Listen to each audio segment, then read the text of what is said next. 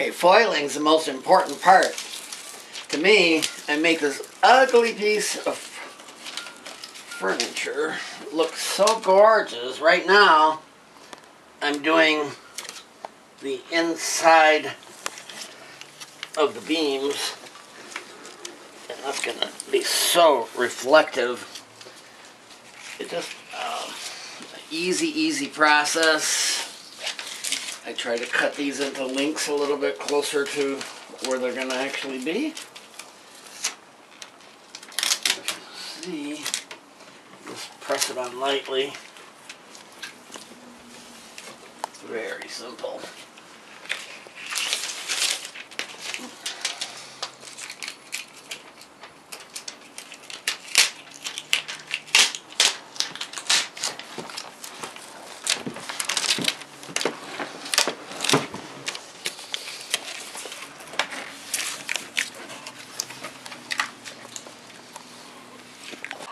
Doing some foil taping on one of my model stands.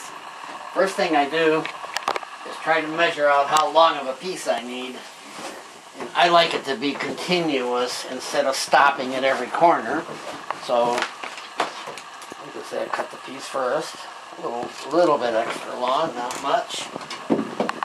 And if you know much about this tape, you've got to start it first by peeling back the corner here, like this.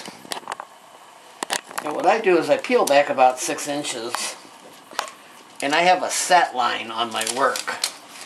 So I start it, try to line it up a little bit, just like wallpaper. You make a line, and now look, I project over here.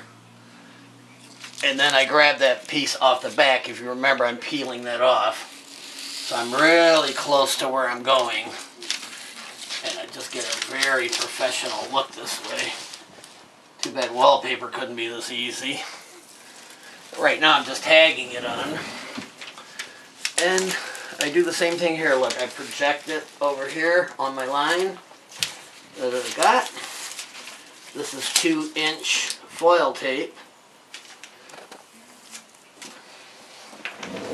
And I'm going to do all my model stands so they look very futuristic like this. Same thing here. Look, I've got the little penciled line, and I just pull the backing off. You can see how easy this is and how professional looking it's going to be.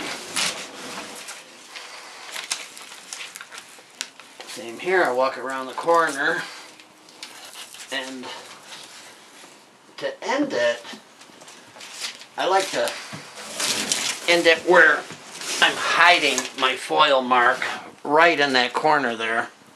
So just like that. There. Real simple. Thank you very much.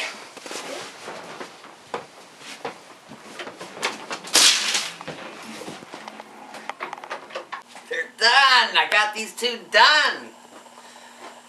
Look at how beautiful the stands are, how they fit together, and how beautiful the lighting is. Thanks for watching.